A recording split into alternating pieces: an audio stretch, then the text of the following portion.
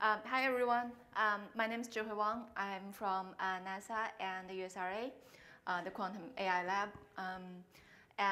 This presentation was prepared in joint with my colleague Rigetti Advantage, who's sitting somewhere. I'm going to talk about, you saw Robert talked about at Rigetti they have this new cool XY gates. So I'm going to, from the application algorithm aspect, provide some motivation and see some results actually using these XY operators. The particular algorithm family I'm going to apply this is called QAOA. It's a quantum heuristical algorithms. I actually don't know how to operate this.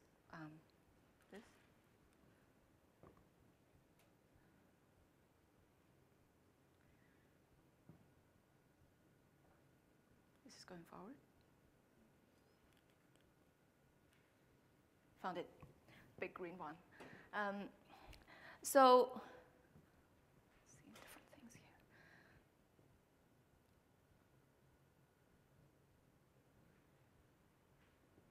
I'm seeing different things, and it's moving by itself, not up there. What did I do wrong?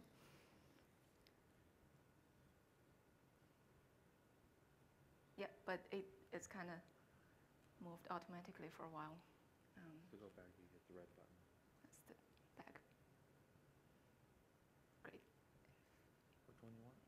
Just back to the very beginning would be great. Sure. No. That's good. Okay. There you go. Thanks. So we saw that here I'll briefly review. That's the definition of the XY. The first line is the Hamiltonian. Second line is the parameterized unitary. And I'd like to point out a beautiful feature of these XY gates is that the third line, the blue line, it actually commutes with the sum of the Z components of the spins, the qubits. So why is that a nice feature? And which also leads to application-wise, why is SY gate particularly useful? So when we think of optimization problems, lots of times it's constrained. And if you think about equality constraint, and lots of inequality constraint can be translated into equality constraint. And an equality constraint can naturally, when we map it to a binary system, which translates into qubits, it translates into the preserving of the total sigma z, which can be preserved by using the XY gates. So it naturally applies the constraint. Therefore, I'm flashing some NASA applications of optimization problems that can make use of quantum computing, in particular with the help of the XY gates. So we live in the NISQ era, meaning we don't have large-scale full error correction, full tolerant computing. So we need to live with noise, we need to deal with noise. In the quantum supremacy work involving a random circuit, the noise effect is actually kind of absorbed in the random part of the random circuit. For other applications, we don't have that luxury. So what do? At the very end of the talk, I'll flash some advanced qubit routing algorithm and software side that we developed at NASA. But algorithm-wise, there are things like QAOA, quantum approximate operator ansatz, and VQE, which, because of its variational nature, it has some natural error resistance in there. So these are one of the earlier, naturally earlier things we'd like to try in the NISQ era. So quickly to show what QAOA looks like, it's very simple. It has a simple kind of almost periodic structure in the sense of it's two unitaries, two parameterized unitaries applying alternately. The first one is based on suppose we're solving optimization problem. The first is based on your cost function, and the second one is an important thing, is creating transitions.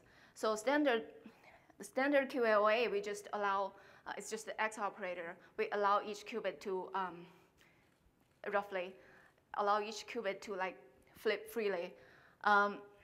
So alternating that, so the application of this framework is pretty broad. Basically, any optimization problem, as long as you can write down the cost function, can be mapped into this framework, and you can try to solve it on a quantum computer. So we've done quite some work looking at different aspects of this algorithm family, including what parameters, how do we set parameters. We've shown that it actually recovers the Grover speedup in Grover search. And more relevant to today's talk is the last two recent papers.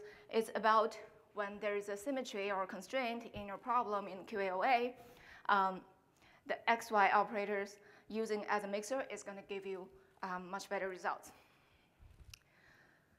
I'll run you by the graph coloring as an example. So for example, if you want to use 3 colors to color this square with a diagonal, so each node has 3 options. So natural mapping of this problem onto binary variable system is to use 3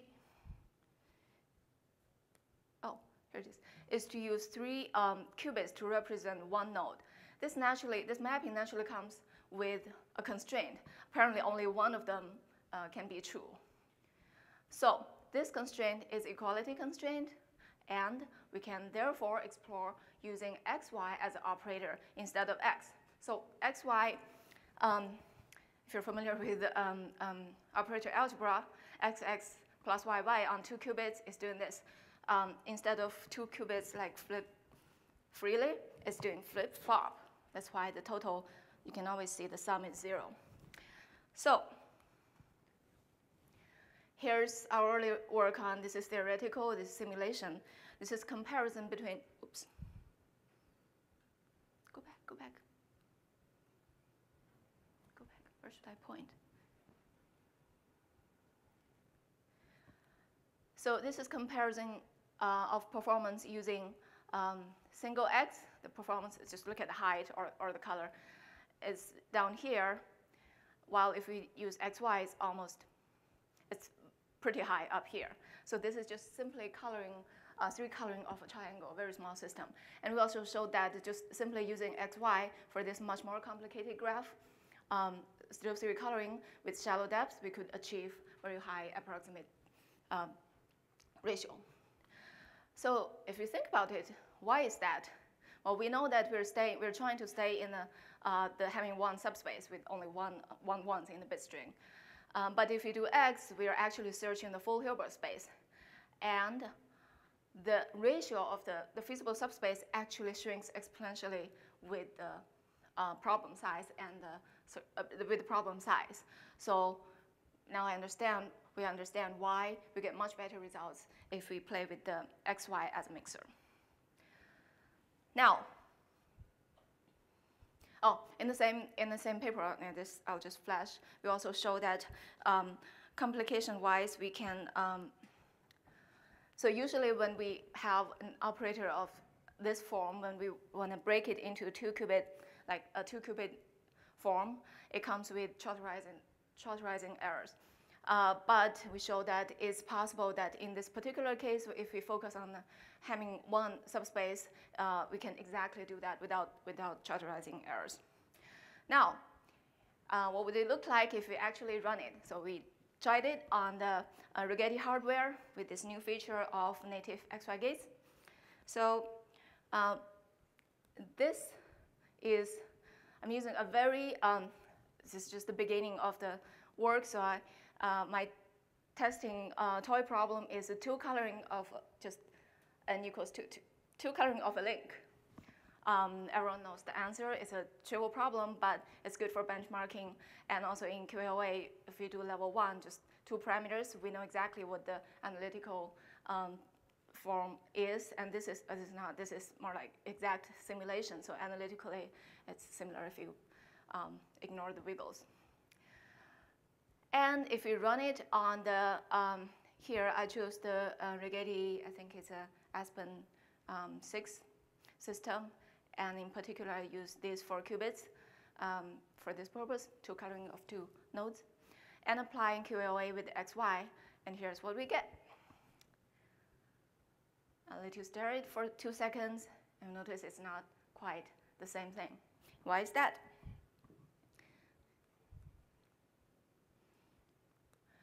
So this is the approximation ratio. This is the final metric we're evaluating. But if we take a step back and look at what's the probability that we actually stay in the subspace that we started with, in this case, the Hamming distance 1, Hamming weight 1 subspace, it is 50%. So that means escaping the feasible subspace is a key limiting factor in going toward this application. What we need is, of course, we can play with the circuit depth to some extent to reduce this effect. Actually, we successfully booted up to 56%. But eventually, we will need error mitigation. Some theory to back that up is, I can't figure out how to operate this. Where? Here. So I actually did some simulation early on in a different work showing that in a similar framework, the possibility of doing XY staying in the feasible subspace decays exponentially, both with problem size and with circuit depth, QAOA levels.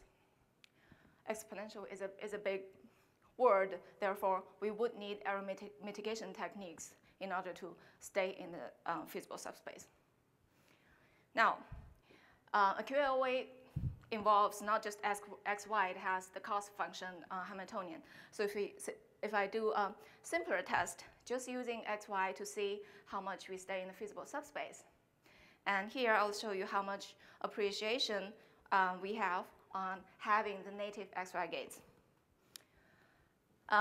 Again, this is me trying to do a 4 qubit system and apply XY gates on random locations with a random angle. So we're comparing blue to blue, red to red. Upper here, the red and blue for 4 and 5 qubits. These are as if, so if we don't have native XY gates on the chip, we need to compile that into CZs. This is the leakage probability. We see it's very high, 50%. But with native XY, it comes drastically down to 20-30%. So my take on this is that this is a great start on the long way to go. What comes next? Working together with Rigetti, we are going to apply some QAOA XY algorithms at both software and hardware level in order to make this thing going forward and work. There is some work in preparation that we have some compilation tricks and theories for error mitigation. And here's just a flash of what? Go back. Do it. Okay. The last line is just our, again, working with Rigetti, our goal in the next 12 months.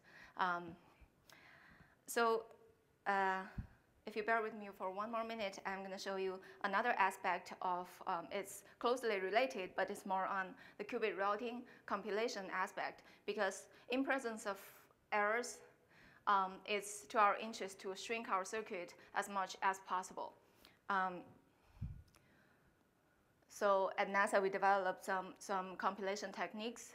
This work is led by Davide, and the more interesting one is here. I'll show you. still using QAOA using the XY QAOA graph coloring as an example. Here's a movie of how you actually do the compilation and check if everything is correct. So you start with, we're doing 3 coloring of a 4-node, and the left side is how you apply the cost function on each edge. And the second panel is how you apply mixers, so those triangles. And the third panel shows the hardware architecture, and then how going further on the right is how we represent gates, and how we tune the color coding. And this big beautiful one shows that as you click through the actual gate sequence, you'll see it happens, actually where it happens on each edge on the real hardware graph. So the actual compiled circuit there was, we optimized it using the software we developed at NASA in collaboration with our planning and scheduling experts there. With that, thank you very much.